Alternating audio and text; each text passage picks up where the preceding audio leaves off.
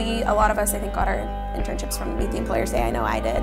And Meet the Employers Day was really great because I got to talk to a couple different companies and kind of get a feel. So getting your internship through WCBA really helps. They're back up for you. So if you have a problem with your internship, they'll be there to help you. I don't know how your experience was, but I felt like it was really important to kind of know what you want beforehand, because I think that it's as interactive as you want it to be. So I think that it's important for students to kind of start. It's hard to know what you want, but to start on a plan when you know, and WCBA will help you as long as you ask for it. Yeah, I feel like it's hard to get an internship without their help. Like I wouldn't have known where to start. Yeah. So without Christina's emails. Or like what qualifies as an internship. Yeah. Figuring out how to navigate the internship world wouldn't have been very hard without that. I think the best part was through Youngstown you get an internship that's local a lot of times. So instead of working at a minimum wage job, you do the same kind of hours and things like that, but it's with a credible company and you get that real world experience.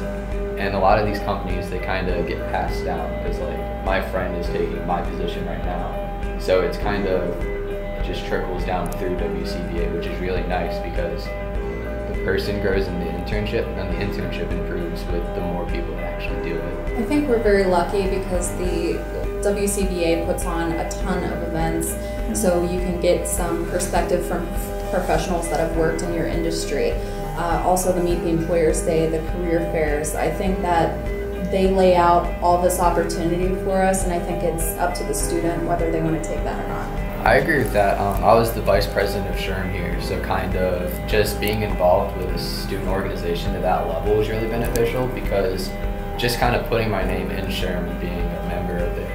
I've talked to HR professionals from all around the world, and I've talked to CPOs from companies just because they were saying, oh, your resume says SHRM, I'm a member of SHRM. And Williamson definitely encourages that, and they make it very easy to connect with the professionals in your industry, which is amazing. I think the professors here also make it a point to care about your future after, because I know I'm a marketing major and I still have my financial accounting professor still comes up to me and checks in on my life and makes sure that my classes are going well and I have my life together.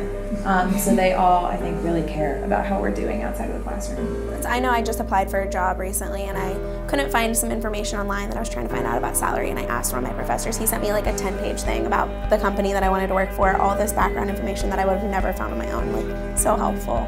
They will just help you if you ask a little bit.